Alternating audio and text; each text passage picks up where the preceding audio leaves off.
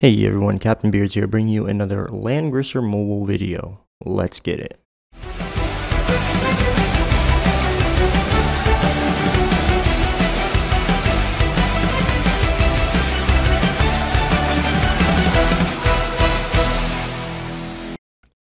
Alright guys, so as you can see by the title of this video, I'm bringing my quick tips back.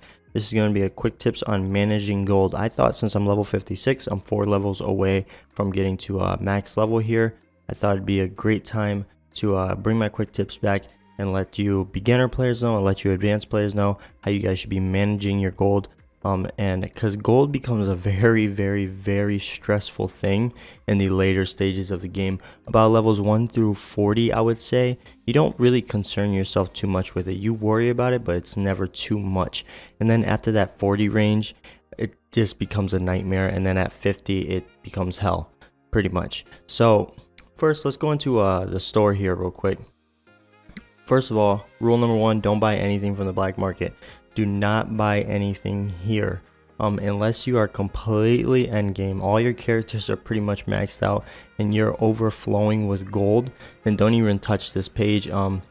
But like I said, if you are like overflowing with gold, or you are an extreme whale that you can just buy gold from the store, then yeah, then this page would be for you. But unfortunately for most of us players that are not whales, we cannot even look at this page because they're just overpriced. It's just way too overpriced, especially being that, for instance, my Leon literally laughs at these epic XP potions. So 50,000 golds for that is a giant waste.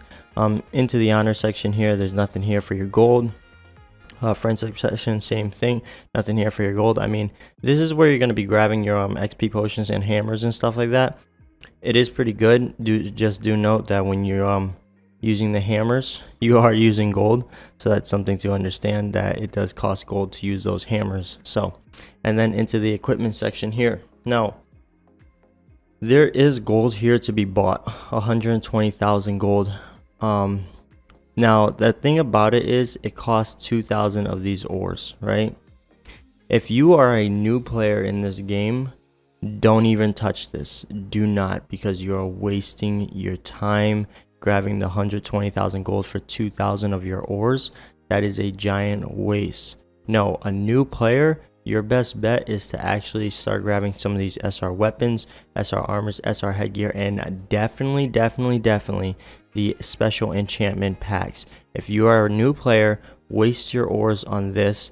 Do not waste your ores on the gold, because if you are a new player and you waste your ores on the gold, you're going to be set back, because you are not going to have any good armor or anything, because you can't even use your gold to upgrade your armor, because you're not going to have any armor or headgear or weapons, right? If you are an advanced player, and I say beyond like level 45, and your characters are pretty much, they have all their equipment, you're sitting it with a lot of material spirit, martial spirits here, then I would say maybe it's worth it. But understand, guys, I'm level 56 and my characters laugh at 120,000 gold, right? I can barely even upgrade some of their stuff with just 120,000 gold, so it costs a lot, and I mean a lot. So you got to think, is it really worth 2,000 of these ores for this gold? I mean, it's completely up to you, but advanced players, you should know it's a yes or no for you. I rather spend my investments in my martial spirits here and my special enchantment packs. Anyways, besides that, these are the other ores here. They don't offer any gold. It'd be nice if they offer like 1 million gold for like 100 of these ores. That'd be pretty cool. Trinity crystals here. Now, this is the whale page. this really is the whale page, because it's just overpriced. 50,000 gold for 30 crystals is not worth it. Never ever is it worth it. Neither are these prices here. So 600 crystals for 1,200,000 gold. I just had 1 million gold, you guys. If you're watching a couple of my previous videos, you would see that I actually hit over 1 million gold, and that shit dropped so fast because I started upgrading some of my characters, and it was just brutal, and I mean brutal. So 1,200,000 gold is not worth it unless you are a whale, so don't even look at this. Then you got skins, but skins are nothing. You can recharge your crystals there. I don't recommend that. Oh, real quick, guys, you guys were wondering how do I get my 3 times in my daily missions. I can do Anaki's missions 3 times and stuff like that. This is the page for you. You can go ahead and look at these, and you can get some bonuses when you grab these, which are really, really good. If you love this game, you definitely want to pick up the VIP privileges and stuff like that. So, getting gold. You can get gold from missions. Your number 1 source of gold is going to be the stolen treasure, right? The goblins. Now, what I like to do is I like to do this once a day. I have 3 keys, and I could do all 3, but then that makes me too crazy, and I start wasting all my gold. So I like to manage it, and I do this once a day, just in case. Because if I do end up pulling somebody like Zoraida, then I want to be able to go back in and do this a couple more times, so that way I have an influx of gold, so that way a new character can be built up immediately, and I can get that video out to you guys immediately. So definitely do the goblins. Do note they do not attack you, so if you are worried about that, come in here and just put on your strong units and take them down. That's for beginners. For more advanced players, for medium to advanced players, you know to throw on your AoE units and pretty much truck them down. Now I like to sit at stage level 45.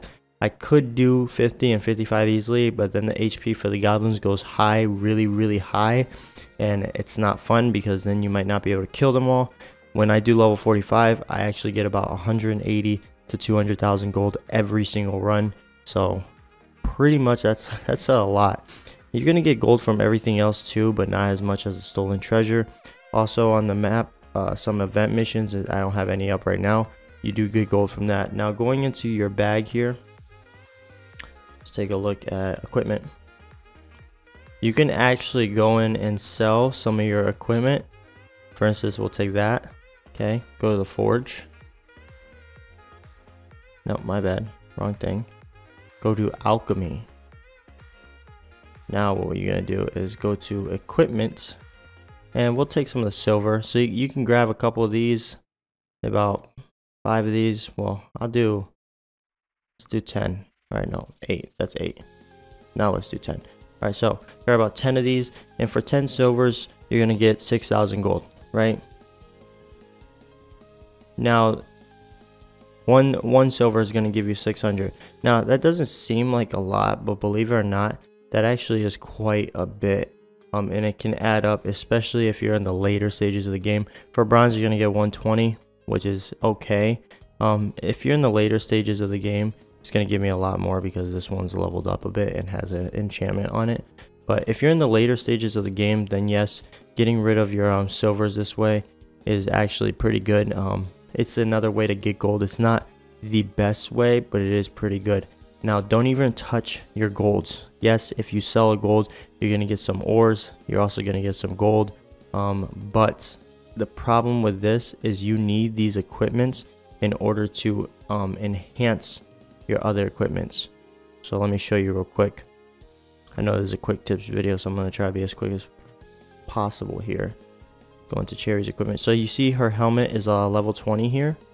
Now I can go ahead and sell this helmet because I have extras of them, but I'd rather come into here, this page here, and upgrade this helmet so I can star up even more and level up even more and get it even stronger, right? By the way, sweeping missions and doing missions in the time rift and stuff like that give you gold, 295 gold there. It's not a lot, but I mean it's something. It does add up over time. Same thing with this one. I'll go in here, sweep this a couple times. One more higher level mission, more gold, 573.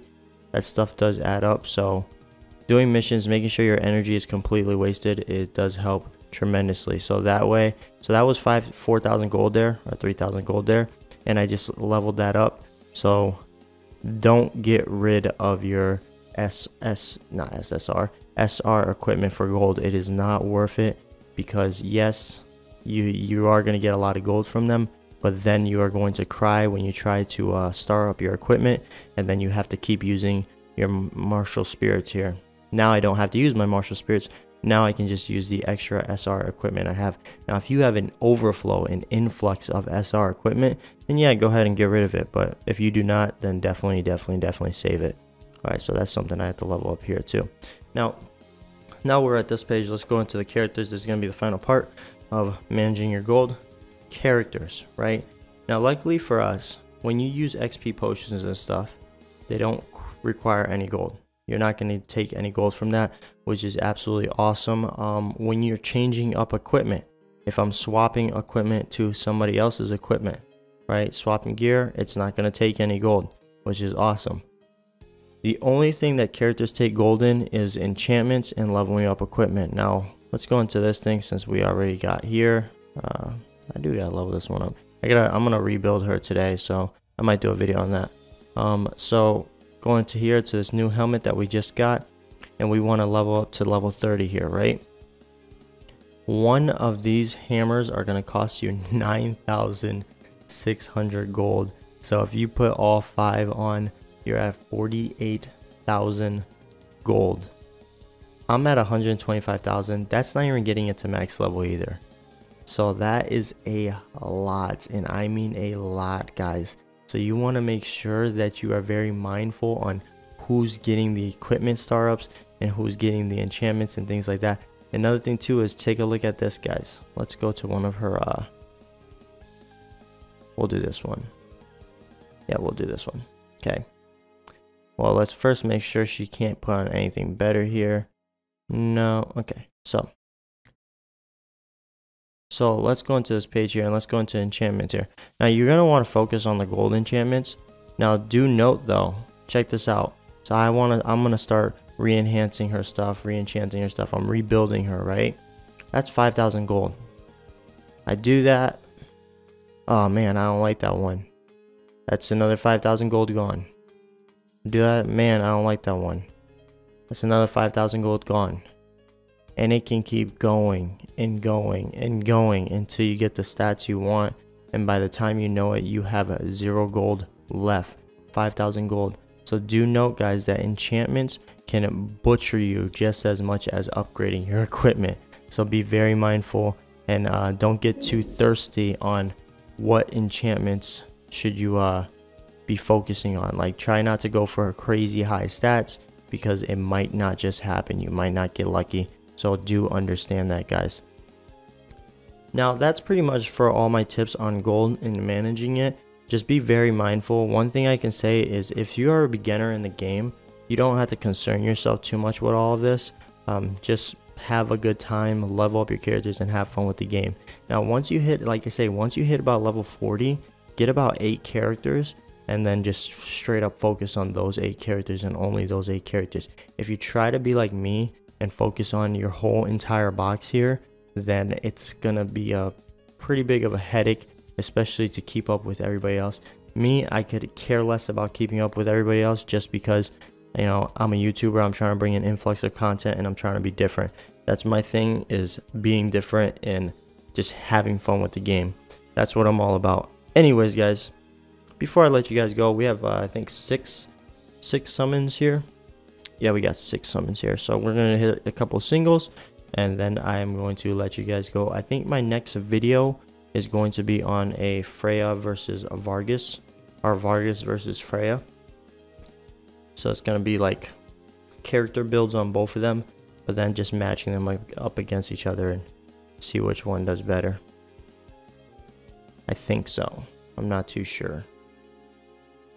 Or I might do individual guides, but I know a lot of people compare the two, and it's not a bad thing, but they do have their differences. And if you ask me which one's better, I cannot really give you an answer for that. You have to wait for the video. Just a few singles here, nothing too crazy. What I might do before Zoraida's banner goes away completely is I might buy a stack of vouchers and just do one more mass summon, or I might just, you know, be smart and save, which I think is the right choice. But you guys know me, I'm very impatient and I want Zoraida, but I'm trying for you guys, I really am. So I think this is This is all I can give you guys. Alright. 6 singles, and we got a gold here. Okay. So an SR, that's not too bad. I have 6. Varna. Not bad, not bad. I'll take it. And last one. There we go. I was going to bring you guys some Dragon Ball Legends summons for the new Gogeta, but Gogeta apparently is, well, my account apparently, something's happening with it. Narm. I think that's a sign to finally build her up. She is halfway built, so I am currently working on her too. Anyways, guys, let's see if we can start up any of those new heroes that we got. Narm and Varna. Varna? Nope. How about Narm? Narm's at 32. No, who? She's 5 stars. Jeesh. I pulled a lot of her. Anyways, guys, it's your boy Captain BEARDZ. Remember to like, comment, share, and subscribe. Peace out.